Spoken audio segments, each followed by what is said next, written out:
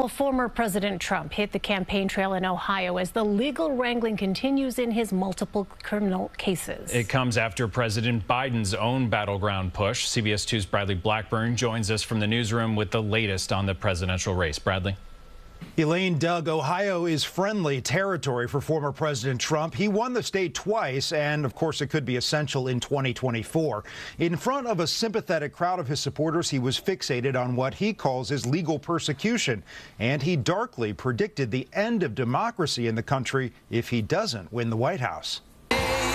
Campaigning in Ohio, former President Trump focused on his court battles. They're all bad people. Lashing out at the prosecutors behind 4 different criminal cases. If I weren't running, I wouldn't have any indictments. I got indicted more than Al Capone. Last week, Trump's legal team notched partial victories. In Georgia, a judge's ruling forced the resignation of Special Prosecutor Nathan Wade following a hearing on his romantic relationship with DA Fani Willis.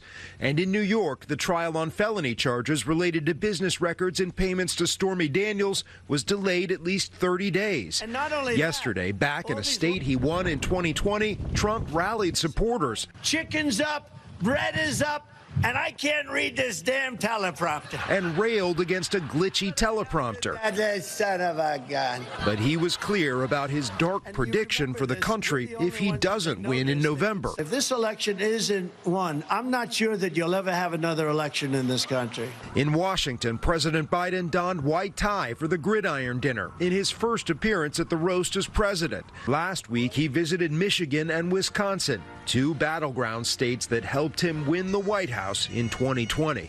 President Biden's gridiron dinner remarks were off camera, but many of his jokes were aimed at his opponent. The president will travel to Nevada and Arizona this week, 2 other battleground states. Elaine, Doug.